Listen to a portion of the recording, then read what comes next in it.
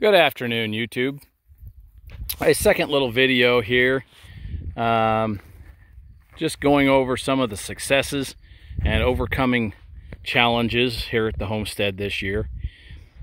We planted strawberries this spring and we were quite doubtful at our success. Having tried strawberries in our local area before and having no success, I was a very dubious farmer, to say the least. But we planted them, and I did a few things differently. I prepped the soil differently. I used a compost manure pellet as my fertilizer, and we put them in.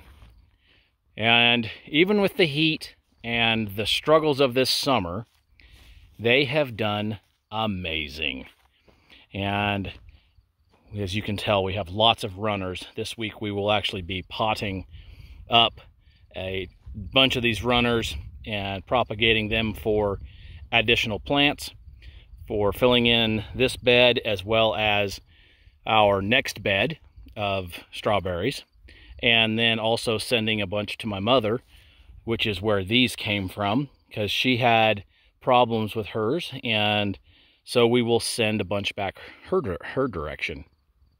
So, as you can see, they are actually putting on berries, which is quite surprising. And they have done much better than I would have anticipated. So, even in a hot, dry summer, when things are difficult, the good Lord gives us things to be very grateful for. And these strawberries are definitely in that list.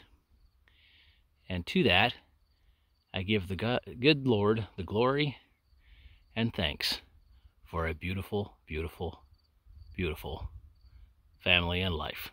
God bless. Have a great day.